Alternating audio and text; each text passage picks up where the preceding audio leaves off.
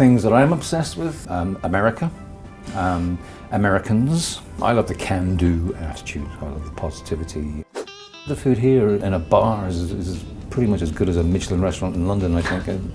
Americans know how to make good food.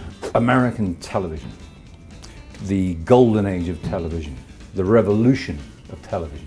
It's just TV crack to me. I've just finished Bloodlines, blew my mind. We did a bad thing. House of Cards. There is but one rule. Hunt or be hunted. Orange is the New Black. I will cut you! I'm late to the party, but I'm on season 3 of Breaking Bad. Sweet baby Jesus. I mean, it just doesn't get better than that. I am the danger.